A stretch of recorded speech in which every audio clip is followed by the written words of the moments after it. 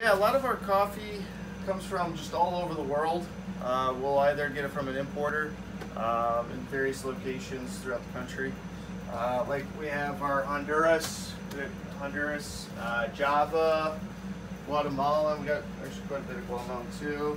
Our Sumatra, Ethiopian, Colombia. The people we get to meet with Banyan Coffee is pretty amazing. It's really cool to meet the personalities of people in the community.